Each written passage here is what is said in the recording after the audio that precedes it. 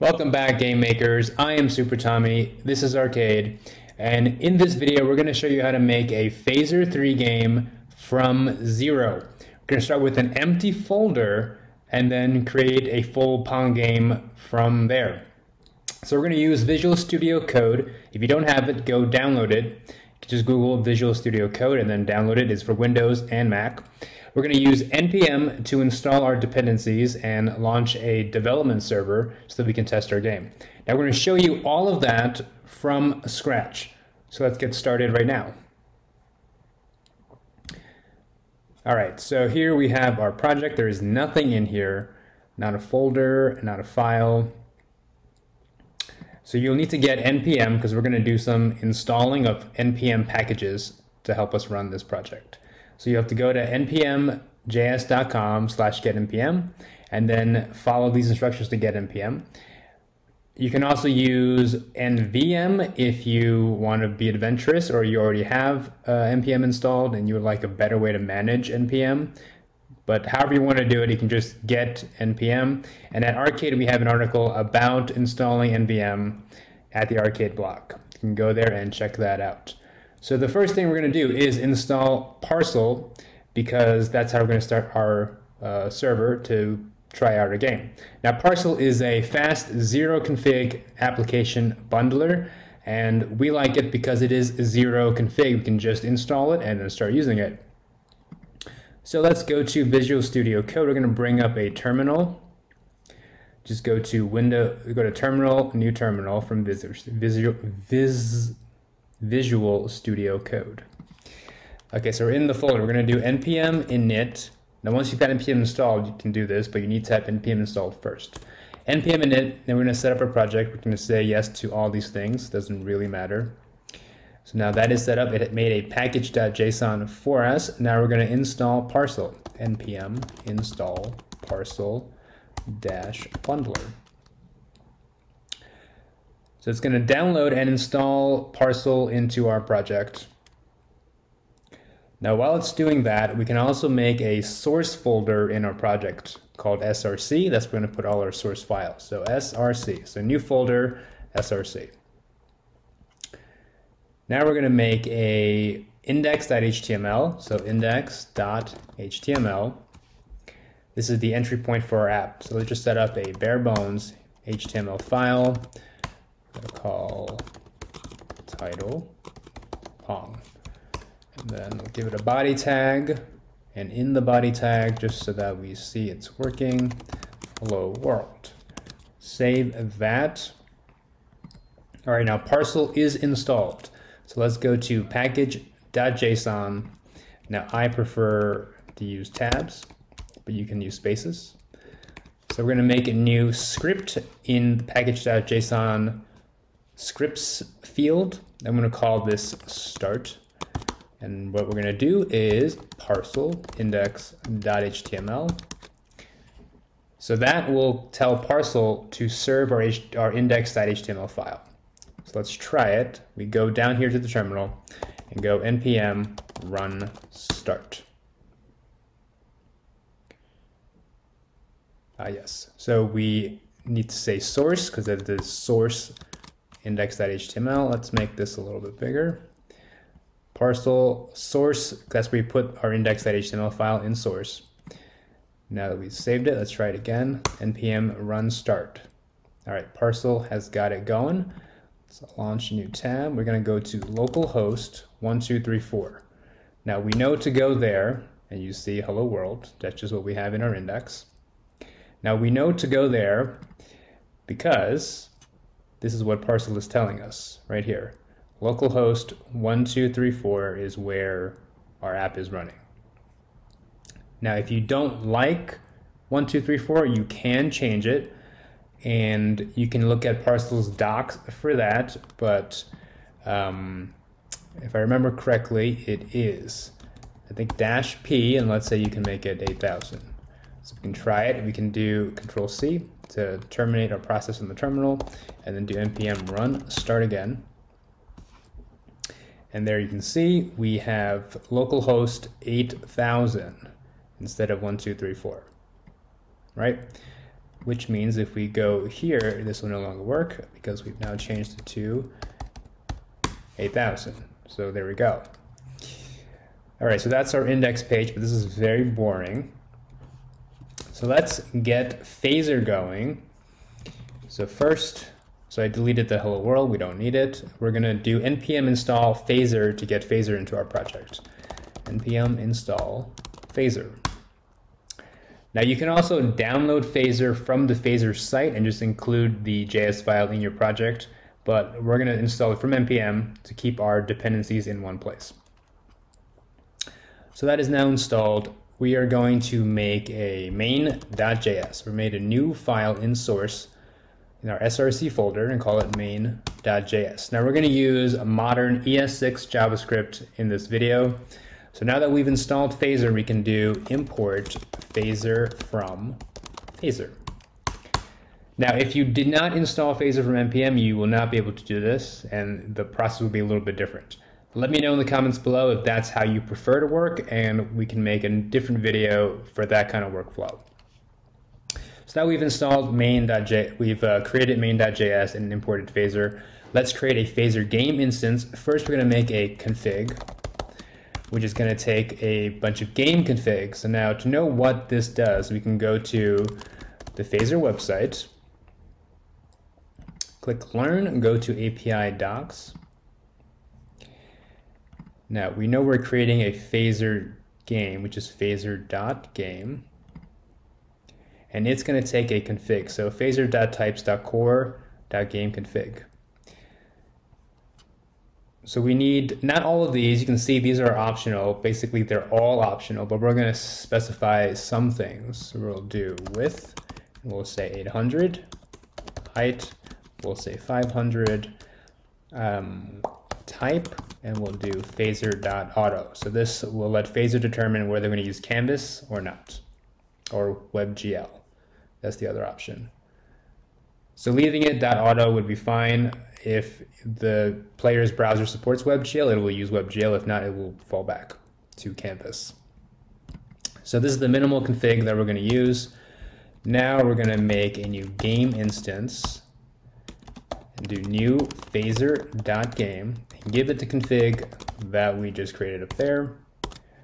So that's good. Now go back to index. We need to include our main.js file. So we'll make a script tag and main.js like that. Now parcel is not running, so we'll do npm run start so we can try this out. So parcel will build a little slower the first time it does something new, but every subsequent time it'll be very fast. So that was 9.36 seconds. Let's go back to our game, reload, and we have a Phaser window created. It's all black because we have nothing in our game. Let's just move this over here and just close out these. We don't need these. Keep the docs open. Okay, so we have Phaser set up and running. So let's make a new scene. Let's make a folder called scenes. We're going to put our scenes into its own folder. We're going to make, let's say, a title screen scene. So title screen.js. So we made a scenes folder in the source folder, and then we made a title screen.js file in the scenes folder. Now here we are going to import Phaser from Phaser like we did before. Now we're going to use ES6 modern JavaScript to create classes. So export default class title screen extends phaser.scene because we are creating a scene. So there's that. Now every scene has a preload member method and a creates method. Now we'd rather than the preload right now, but just to make sure that the scene is working, we're going to add a text. This .add .text. So we'll put it at 400 and 250 in the middle of the screen. And our text will be hello world, exclamation. Beautiful. Now you see that I have IntelliSense here. I have add, various things you can do. You can do the scene plugin, the scale manager. So now if you did not import Phaser like this and install it by npm, you will probably not get these IntelliSense helps if you had just downloaded Phaser from the website and included it here. Because the Phaser npm package comes with these type files that lets VS Code help you out when you're coding. So we recommend that you install Phaser from npm. All right, so we have this now. Let's go back to main.js, and we are going to run our title screen. So let's import our title screen from, let's see, scenes title screen. So here's game. So we're going to use the scene plugin, and we're going to add a new scene. So we're going to call it title screen, and we have to give Phaser a unique key for every scene that we're going to give it. And we're gonna basically key our title screen scene to the string title screen right here. This is our key. And then game.scene.start title screen. So Parcel is gonna run it. There we go. And here we are. We have Hello World in our Phaser app right here. Now you see that it's not quite centered, so we're just going to make it a little bit nicer. We're going to do text and then text.setOrigin, so that we're going to set origin to the middle, which is 0.5, 0.5 on X and Y. These values are from 0 to 1. So right now it's at 0. We're going to make it 0.5. It's going to move it into the center. Save it, and there we go. So that looks pretty good. We know our title screen is working. Now we want to make a game scene. That's where our game is going to be. So I just set up our scenes all at once now. We're going to make a game.js in the scenes folder where the title screen was. Same thing, import Phaser from Phaser. And we are going to create this class.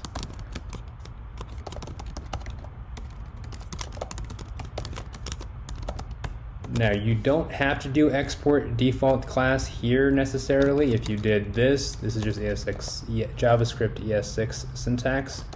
You can do this. This works fine as well. And again, every scene has preload and create, or can use preload and create. So now in the game scene, let's just add some text here as well to make sure that we know we are in the game scene. So same thing, game. All right, so now let's go back to main, and we have to tell the scene plugin and tell Phaser about our scene. Just like before, we're gonna import game from scenes game. And we're gonna register it like this, game.scene.add, we'll call it game, and pass in the game class.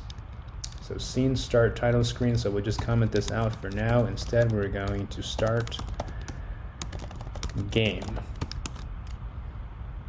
So there's our game scene. So that is running.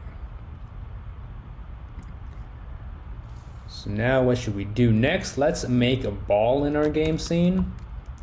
So this, we delete that text, this.add dot, add a circle. We'll do a circle. We'll also put it at 400, 250. Let's just try a radius of 10. Fill color, we want it white, which is that. There's our ball. So it doesn't do anything right now. There's no physics enabled. We can enable physics, so let's do that. Let's go back to main.js, and we're going to set in the config physics default arcade and arcade. So we want no gravity. So we can just see if that is actually correct by going to the docs and looking for physics. So physics takes this physics config object, which has a default like we have here. So it takes a default, which we have, and then arcade, and then from arcade it's going to take this arcade world config, and gravity is a vector2. Here it is, x and y. So it looks good. We're following the docs here and the structure the phaser expects. Back to our game. Now our ball currently is just a circle. It has no physics attached to it. What we can do, this dot physics dot add dot existing. So let's just say this is ball. We'll set the circle to our ball variable and give it to the physics engine, and that did not work either. So let's see. So to help out, we're gonna turn and debug to true. So gravity is 0, so it is there, so just make this 200 so that we show that it does in fact do something. There we go. Now we do want it to be 0. Lovely. Now what we can do, ball.body dot set velocity. So we just give it some velocity right now. Let's say we give it, let's see what that does. All right, so then it sends it over there to the bottom right. Now we want it to bounce along the game board like Pong would do. So let's see, this dot physics dot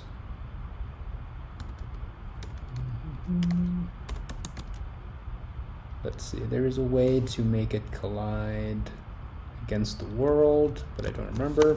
So let's check out the documentation. Physics. Let's see. Physics. Try the physics world. Bounds, colliders.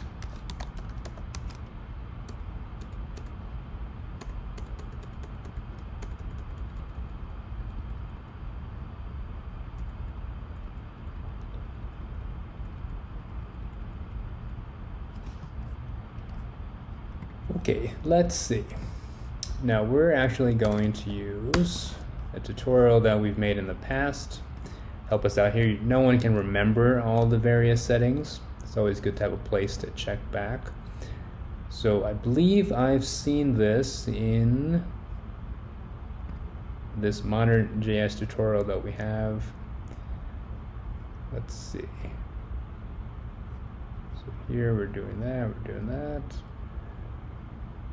Okay, we do it on the actual game object, it looks like. So let's just make sure that our circle can do that. So what a circle is an arc.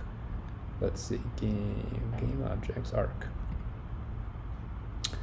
So if we make, okay, arc, no. So where can we call set collide world bound? Let's see where it belongs to. Space class body. Okay, great. Get rid of these empty lines.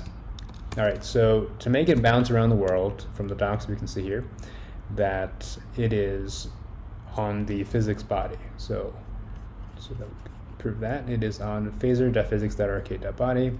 So ball.body.set collide world bounds. Now these are all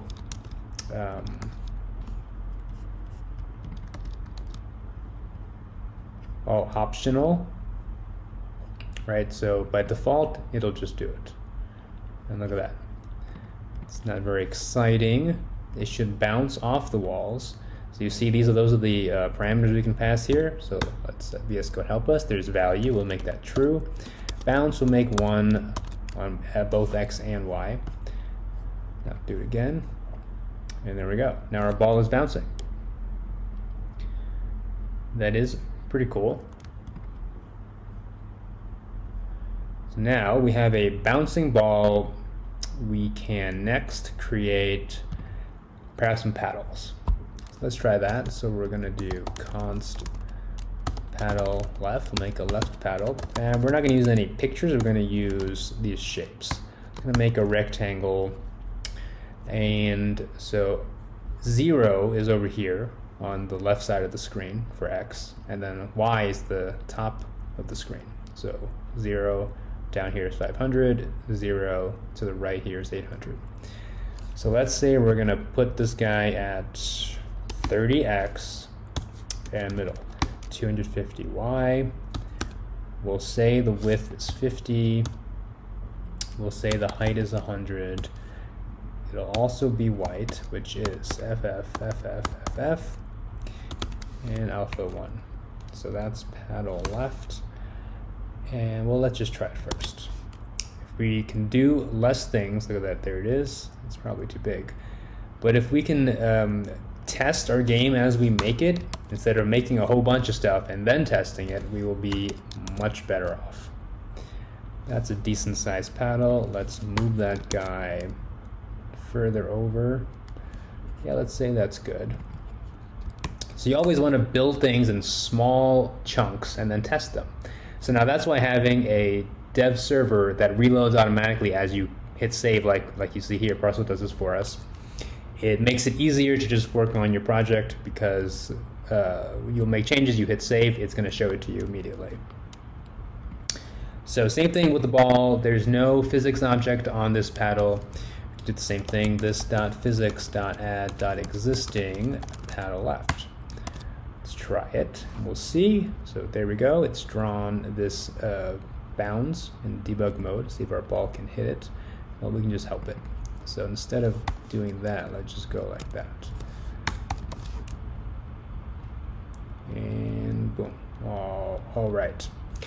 Yes, of course they don't just collide with each other. Now we need to create a collider in Phaser. So this .physics.add.collider, and we're gonna make the ball. Let's say paddle left ball. So we're gonna make a collider between the paddle and the ball. Here we go. And it pushes the ball away. Okay, so we're gonna make, how should we do this? Well, first it needs to bounce. So .body .set bounce. So the bounce will be 1. Let's see what this does. We may have to do that for the ball as well. Yes. So you saw the ball bounced the paddle away. .body .set bounce. 1 1. We'll still push the paddle. And it just stops. Okay, so that just makes the paddle not pushable. How should we do that? So we can do it a few ways. Let's say we set the mass to something big.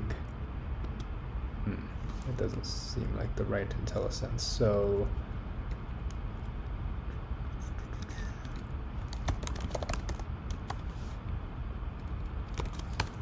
let's see, can we do this?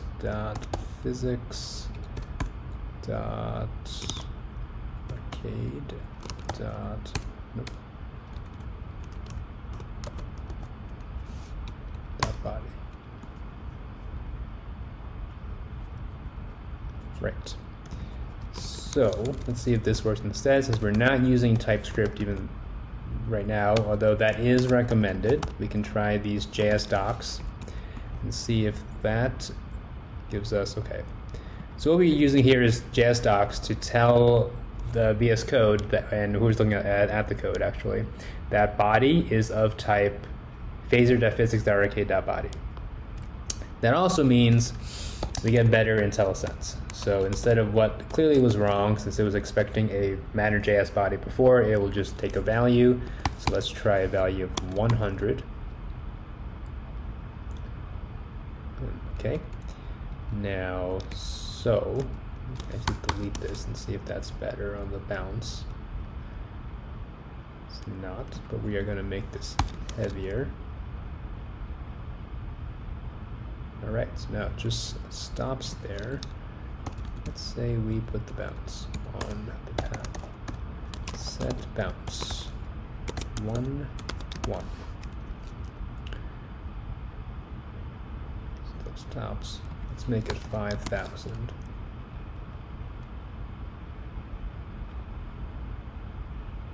$10,000? How heavy does it need to be to not move? It's close. So realistically, we probably just want to use a static body. .add existing is static.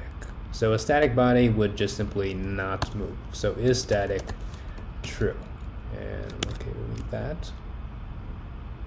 And we have some errors. Maybe. Console. Body.set bounces. Ah, yes. For a static body, it is probably not. Okay. Let's make that bounce. Okay, there we go. So now we have a paddle and it bounces. Now it is static. That means the physics engine is not going to move it, but we can move it ourselves. And there may be some issues that we have to deal with when we do that, like updating the physics body with where we moved it, but we'll handle that as we get there. So now here's our paddle. There's our ball. It's bouncing at it. And we're going to close it with this part. And now in the next part, we're going to look at creating, we're going to look at moving the paddle and other things at the game.